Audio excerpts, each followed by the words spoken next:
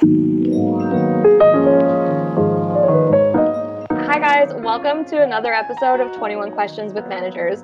On today's episode, we've got Jon Franko talking to us about what it's like to lead his team over in St. Louis, Missouri. We'll go into a little bit about what he does and how he uses Officevibe to help save his time when it comes to leading his team. Why don't you tell us a little bit about what it is that you do? Yeah, so I am a thinker and co-founder at Gorilla 76. We help mid-sized B2B manufacturers identify, attract, engage, and drive sales opportunities with ideal fit customers. When I'm trying to describe it to my mother, I would say we're an advertising agency, but we're much more complex than that. If you had one superpower right now being in your role, which one would it be and why? Time travel. I did love the movie Bill and Ted's Excellent Adventure. And I wish I had that magical phone booth that I could get in and go through time, both personally and professionally. And as far as managing your team is concerned and time management within your team right now, what would you say is the hardest part about being a leader? Managing the task at hand. It's when you're in a leadership position, a lot of people are trying to get your time. A lot of times I'll come in to work on X on a day and I'll end up working on Y because somebody knocked on my door and there was a client fire, or there was a personnel issue or whatever, and you just have to address it. How would you say you prioritize that? How do you determine whether something is, urgent and needs to be addressed right away versus something that can maybe be looked at a little bit later? I'm a marathon runner, and whenever you're training, some days you'll wake up and you'll be like, oh, I tweaked my knee yesterday. Well, you can't just go out and do the same thing you've been doing. You have to make those adjustments. You have to listen to your body. And I think the same is true when you're running a business and when you're trying to listen to your priority list, so to speak. What about different tools that help you prioritize your time? Is there anything specific that you use within your day-to-day to make sure that you're always staying the course, even when you're prioritizing some of those urgent fires that need to be put out? I'm not just saying this because I am on this Officevibe video series, but Officevibe is a top 3 tool for me. Well, we're really happy to hear that, Officevibe has been part of helping you find some of these solutions. What part of the Officevibe tool has helped you do that? First of all, the entire tool is amazing. And I think I've, as I've talked with some of your team in the past, I think I've barely scratched the surface of how we can use it. But the anonymous element of it's really great, where people can provide feedback, the relationship with manager score, the recognition score, tons of great elements. But those two elements alone, the engagement and employee net promoter score, are invaluable for me. And in terms of what the best part is of managing your team, what has really helped you evolve as a leader by managing them? My team has helped me evolve as a leader, if I'm being honest. We have hired to those core values, and those people have challenged me to put my money where my mouth is. How do you prioritize your own development as well as the development of the team when it comes to either some of the day-to-day practices that you do, or just recognizing when it's time for you to step away from being so in the mix and needing to focus on yourself? I don't have a problem with my employees or myself putting in some reading at work. If you have downtime, use it wisely. How do you make sure that your team also makes the time that they need to take care of themselves, whether that's with their own professional development or also outside of work?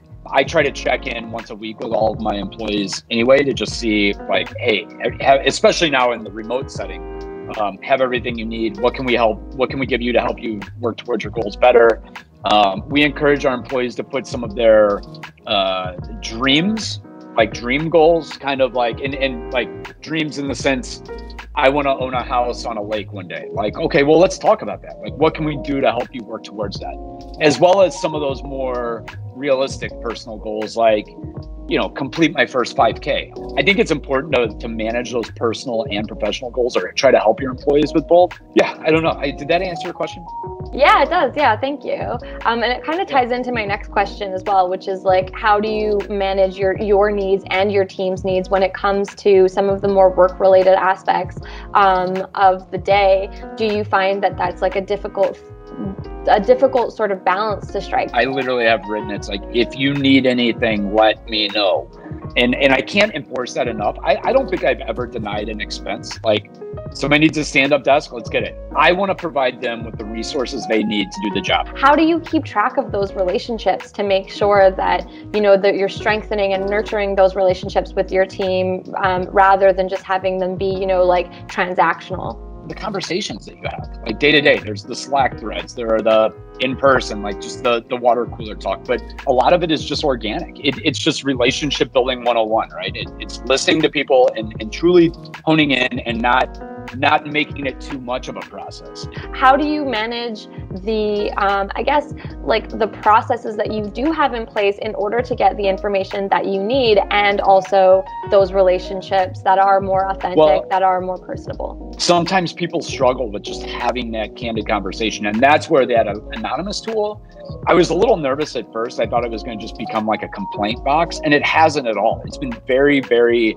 constructive. In terms of how you keep track of just making sure that everyone is aligned and keeping everyone on the same course, how do you do that in a way that is efficient and that makes it so that it's less arduous and not as much of like a time-consuming portion of your role?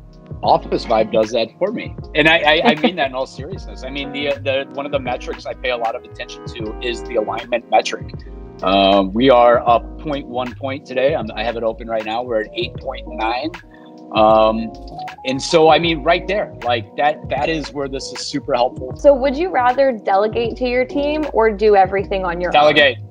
Delegate. I don't even need to hear the rest of the question. Delegate 100%. If you had any top 3 tips for managers that you had to give people to help them manage their time, which 3 are your non-negotiables? You got to have a good project management software. Like that is something we've struggled with here a lot. You have to be disciplined to manage your time. And then I think it's just look for those tools that can help make your life more efficient. Lastly, if you had 1 extra hour in your day and then 1 less hour in the next day, how would you spend your time? Oh man, I don't want to give bad health advice because I think sleep's really important, but I probably would cut sleep. I would probably read more. If I had more time, I would probably read even more. I think it's the single best thing we can do to grow, to make our brains continue to work, to learn about new things. I just think it's a very important thing that I would like to spend even more time doing. All right. Well, thank you so much, Jon. It was such a pleasure chatting to you today. We really appreciate having you on 21 Questions with Managers. If you have any questions, you can also check out the comments where we'll link Gorilla 76 and also Officevibe. Take care, Jon. Thanks, Erica.